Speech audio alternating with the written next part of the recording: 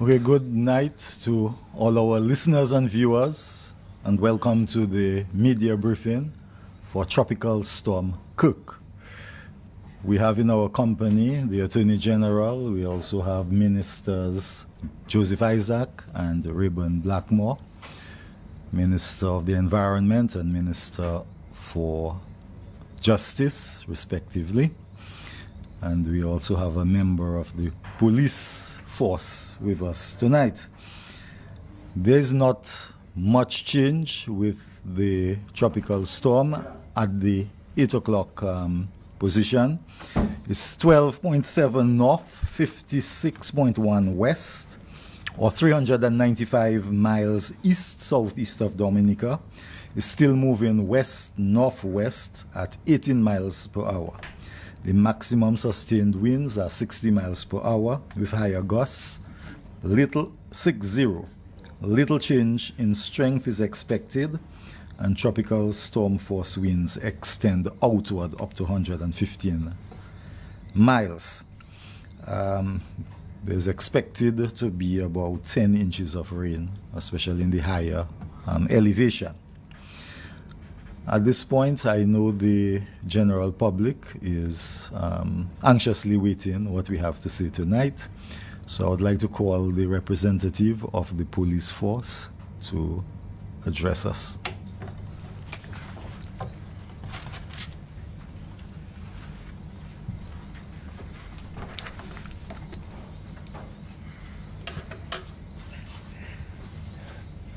All right, my name is Richmond Valentine, Superintendent of Police with responsibility for operations in the Commonwealth of Dominica Police Force. Dominica is placed under a tropical storm warning, and as a consequence, the Commonwealth of Dominica Police Force disaster management and response plan has been activated. And as a consequence, all police officers island-wide will be expected to be at work. According to our plan, with respect to the city of Roseau, our command center will be at police headquarters, and from that location, all necessary deployment will be done in respect to the management of the disaster. We have a responsibility for safety and security on island, and so we will be deployed at strategic locations to perform duties as necessary. This is not a time for the citizens of Dominica to be adventurous. We are under tropical storm warning, so the advice from the police is to stay indoors, listen to the radio, and if you have no business in the city, it's best that you remain wherever you are in the country areas. So, as has been done before, we'll ensure that traffic congestion in the city of Roseau, we'll ensure that doesn't happen. And as far as is practicable possible, checkpoints are going to be in certain locations in an effort to prevent motorists from accessing the city. As I said again, we are under a tropical storm warning, and citizens must, in the interest of safety, it is advisable that you stay home. Okay, particularly tomorrow when we have been advised that sometime tomorrow morning we are going to start feeling the impact. And so to make it easy for the law enforcement, we are appealing to the citizens of Dominica to comply with the security arrangements that are going to be in place. You've complied before. You've been very good citizens before. We are now asking for you to continue to comply with the arrangement that is going to be in place for your own safety, for the safety of everyone. All right, so as I said, our plan is activated. We are going to be in full force, island-wide, and we are there to ensure the safety and security for everyone. So my advice to you is continue to listen to the radio as the advisories and updates will be given, so that if you have to take any necessary action, that will be done. But we are going to ensure that we are going to be out, ensuring that safety and security of state property and other property are well taken care of. So, Dominica is on a tropical storm warning, and I cannot overemphasize stay indoors. That's it for me at this time.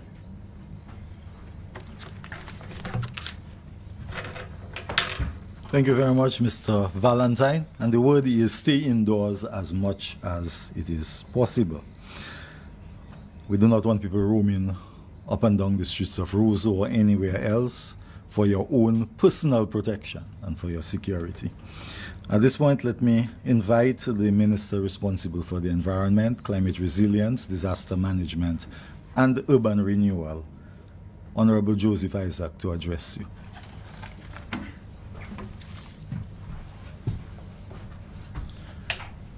Special good evening to, before I even say that, I'd like to recognize the presence of the Honorable Rayburn Blackmore, Minister of National Security, and also the Attorney General, Honorable Levi Peters, and Superintendent Valentine. Also, I'd like to recognize the presence of the media there tonight. But a special good evening to everyone who is listening to me via this medium. Again, we are there on the tropical storm warning, but as I've said before, because of our position, our geographic position, Dominica will always be in a situation where we are facing a tropical storm or hurricane or some form of disaster. And it is not really because it is our fault, it is because of where we are located. And therefore, it is not if we'll get or face a disaster, but it's really when. And we are here again, and some people may be saying that, well, every time we have to plan and nothing severe is happening since Maria. But we remember that most times we think nothing is going to happen, and that's when it hits us harder. So my message here tonight as the Minister responsible for disaster management is, first of all, you need to protect yourself and your family, and you have a responsibility to the lesson for the unfortunate people, the more vulnerable people. These are the elderly and the young persons of your family. So I think the key word again is just like I've said before, we have to remain vigilant and we have to take this matter very seriously. We had 2 meetings, NEPO meetings earlier today, and tonight we had a meeting again with the senior police officers. That's a cabinet subcommittee led by the Honorable Prime Minister. And all we are doing is just making final preparations and discussing approaches. But everything was already in place in regards to our strategic actions and to put certain things in place.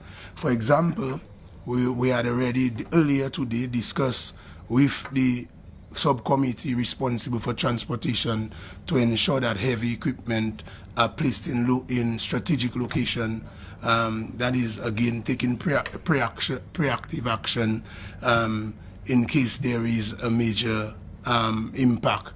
And most likely, we are looking at a potential impact of flooding. I think that is why, and that's one of the main reasons we're asking people to stay indoors. There is a potential impact of flooding because of the level of rainfall that we anticipate. Again, I said before that the whole issue of weather forecasting is not a perfect science. It's a combination of natural science and experience to make a projection. And therefore, when a storm or a weather pattern, let's say, doesn't go how we expect it to go, I don't want people to drop their guards and say, well, you know, we should not be serious about it. Then it is about probabilities and what is the likelihood of something happening. And then when it is placed at a tropical storm warning or a tropical storm watch, you know that there is the potential for anything to happen. And therefore, I'm appealing to everybody to remain vigilant. The people who are in the different shelters, I know we have already alerted and asked you to take action. I know specifically in Roseau, for example, that a number of people have already gone to the shelter in Roseau Central.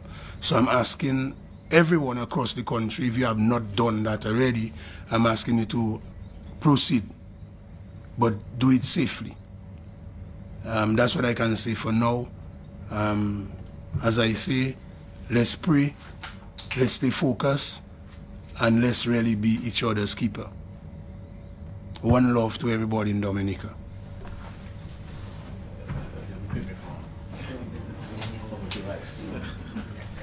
Thank you very much, Honorable Minister.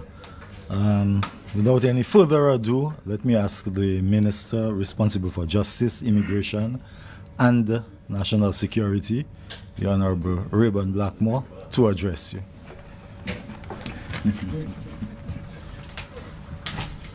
Thank you very much, Mr. Chairman. Let me first of all say good evening to our wonderful listeners. But before I do that, I want to recognize Honorable Joseph Isaac, Minister, of course, and the Attorney General, staff members of ODM, members of the media, and Superintendent of Police, Mr. Valentine. Ladies and gentlemen, those of you listening at home in Dominica and via the internet, good evening to you. First of all, I want to again commend the effort of staff of the ODM who have been actually on the ball from day one. The Chief Med Officer also has to be commended. I want to just echo the similar sentiments of my colleague Minister, that the state can never over-prepare for a weather event, because there's no perfection in predicting a tropical storm.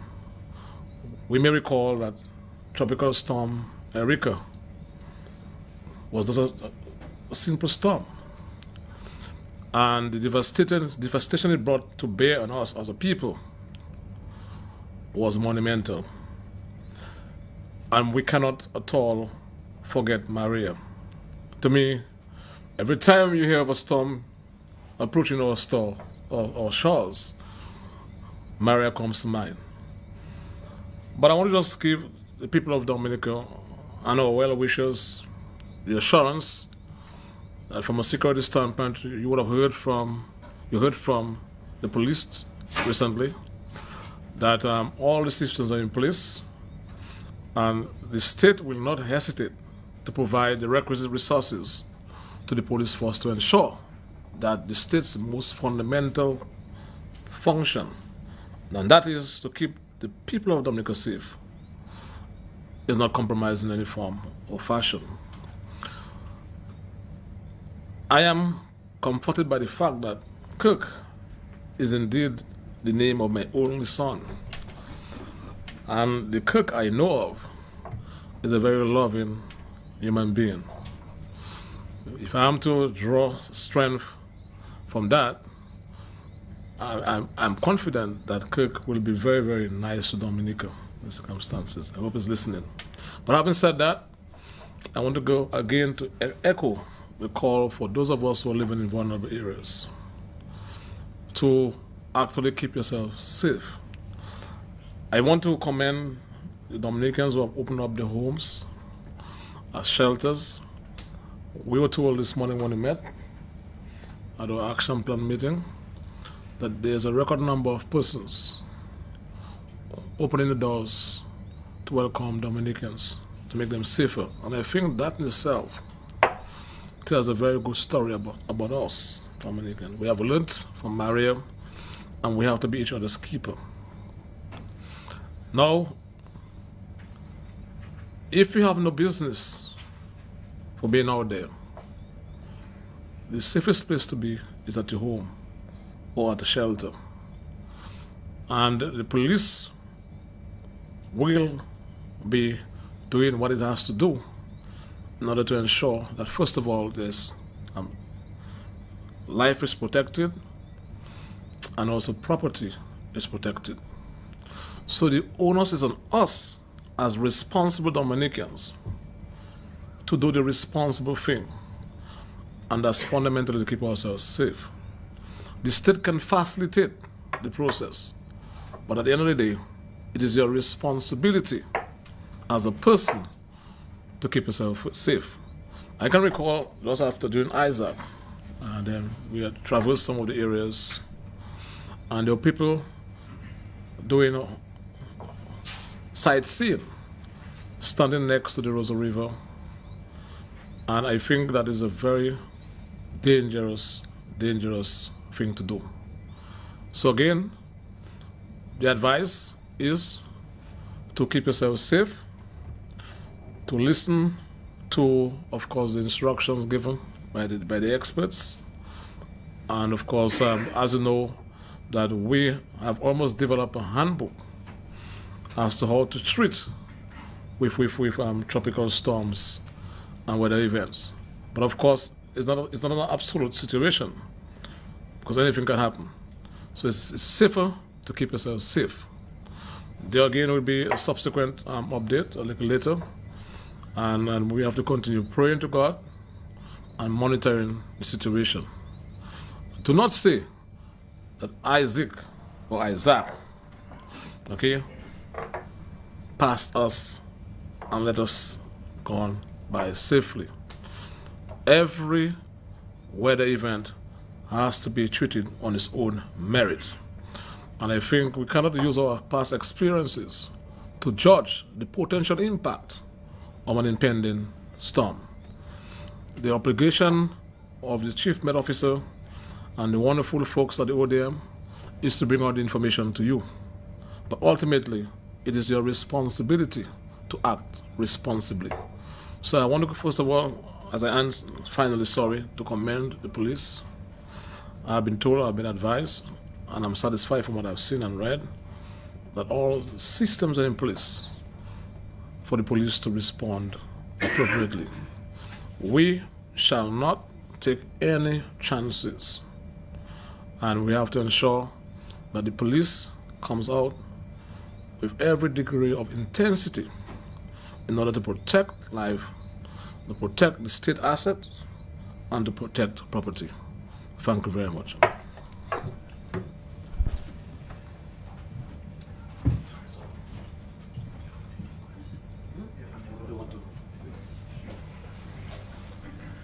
Okay, thank you very much, Minister. Just by way of a short recap, Tropical Storm Kirk, 12.7 north, 56.1 west, 355 miles east-southeast of Dominica, moving west-northwest at 18 miles per hour. Maximum sustained winds, 60 miles per hour with higher gusts. The next advisory will be at 11 o'clock tonight. By way of announcements, no school tomorrow. Shelters are currently open for people wanting to go to shelters, and you have been advised to stay indoors as much as possible. I'm not sure if the members of the media have any questions at this time. Yes, Mr. Shillingford, my question is for the Superintendent Valentine. And I would just like him to explain some things that he said earlier on. That, in fact, that the police will deal with congestion in Roseau. The police will also set up some checkpoints. And he's asking people to stay indoors as much as possible. Do you plan to implement a curfew or a state of emergency? Because you're asking people to stay indoors as much as possible. When exactly are you talking about? What time are you asking people to stay indoors? Well, as a matter of fact, as we speak now, Dominica is under tropical storm warning. So even by that, persons ought to remain indoors. You mean tonight?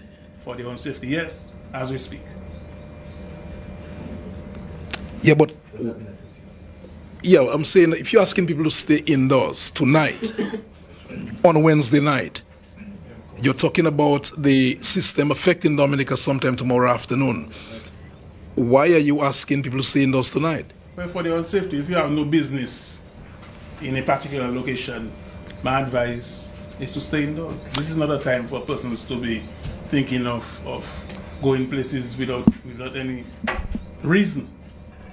Superintendent Valentine. Particularly persons that are living well, you've heard that persons who live in vulnerable areas should move to shelters. And that is primarily because Dominica is under tropical storm warning. So my advice is in the interest of persons' own safety. What time do you expect to implement the checkpoints that you referred to earlier on? What time in the day tomorrow? That will be done sometime tomorrow. Sometime tomorrow, checkpoints. And what about things like, in terms of, you said that the traffic congestion in Roseau, you want to deal with that. Can you give us a time, exactly what time you intend to deal with traffic congestion in Roseau? That will be dealt with sometime tomorrow. But my advice to motorists, if you have no business in Roseau tomorrow, stay home because Dominica is under tropical storm warning. Again, Superintendent Valentine, again, are you planning, I mean, along with the authorities, to put in place a curfew or a state of emergency tomorrow? If that is necessary, that will be done. As we speak now, Dominica is not under a state of emergency or curfew. But in the interest of safety for all Dominicans, it is advisable that person should have done all their preparation. So now is the time to just stay home and listen to the radio. My boss, the manager of DBS, wants to ask you a question. I will follow up in a little while, sir.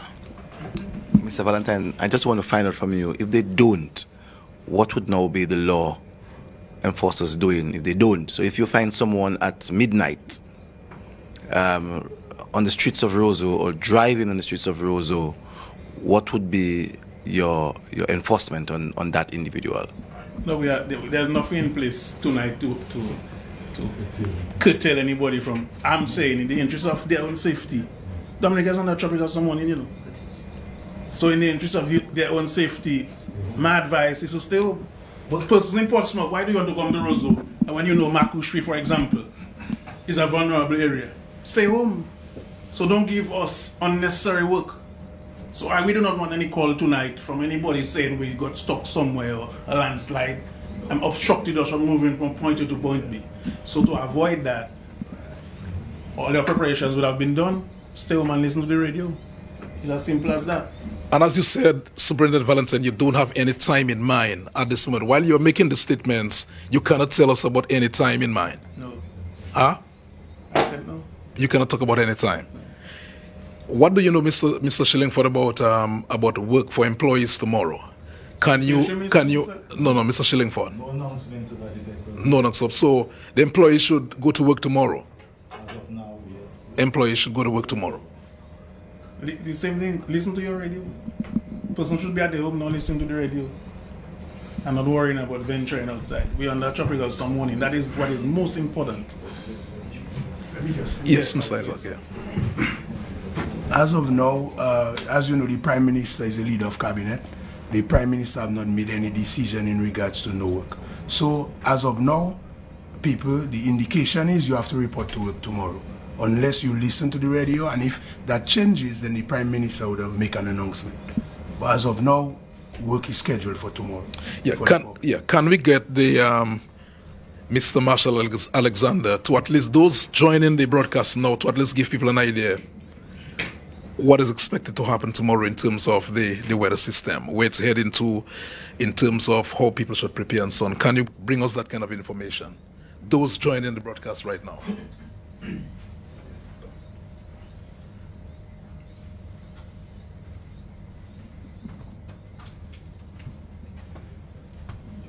Yes, good evening, good night to all.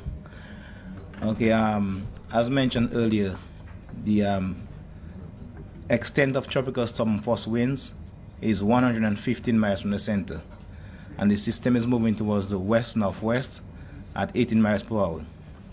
Now, based on that forecast track and the actual forward speed, we're expecting that the outer bands of that system is expected to reach Dominica by sometime late tomorrow morning, or say by mid-morning tomorrow.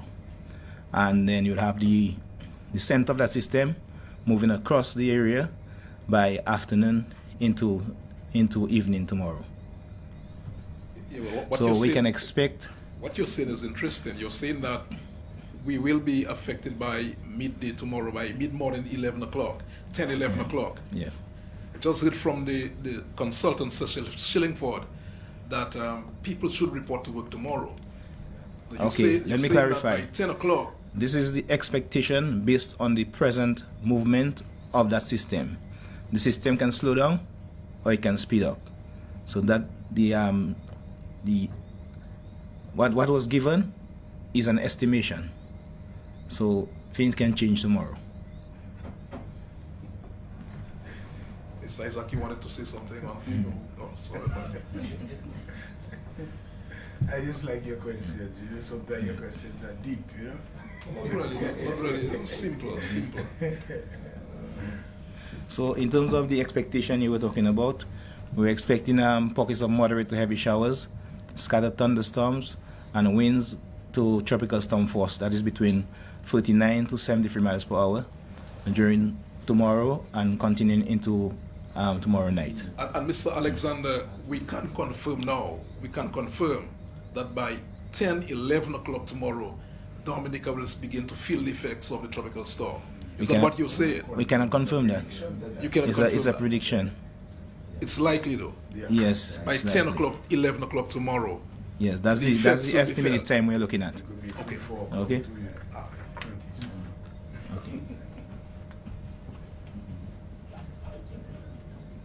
No more questions. So finally, final question, Mr. Blackmore. Your final words to the Dominican public as we speak to would be what? Your final words to the Dominican public as we prepare for this coming storm would be what? It's like a recurring decimal. The fact is, fundamentally, is to keep yourself safe. And you do that by doing one, unless it's absolutely necessary, you stay indoors. The state has taken every reasonable step to inform the people of Dominica as to one, the state's responsibility and the responsibility of the individual. So as you heard from both my colleague minister and the police superintendent of police, Mr. Valentine, don't you forget that the country is still endlessly vulnerable. And then in a situation where you're expecting heavy rain, that's a material word, it's a prediction, you'll be risking your own safety as a person. If you're living in an area and you have to traverse to the next part of the country that is vulnerable, or is prone to landslide or flooding, the more reasonable thing to do, or the most reasonable thing to do, is to stay indoors. You do not belong to the essential services. You're not a police officer. You're not a doctor. You're not a fire officer. You're not someone like you who have to report the news. So the reasonable thing to do is to stay home. A reasonable government monitors the situation, listens to advice from the experts, and then put out the relevant information and to articulate the course of action going forward. As we speak, as we heard from the minister, my colleague minister, that in reference to, because you have been spending the whole night asking questions about persons not reporting for work tomorrow. That, of course, will depend on the advice that the state received, the Prime Minister received at 11 o'clock tonight. So maybe some of the questions you're asking now can be answered subsequent to 11 o'clock update on the weather event. Okay, so call a press conference asking questions now is to preempt, you understand, some of the things that may be said based on the advisory that we're going to receive at 11 o'clock. Is that okay with you? Let's say it can pass. Okay, all right, fine. Okay, thank you very much. Yeah. Thank you.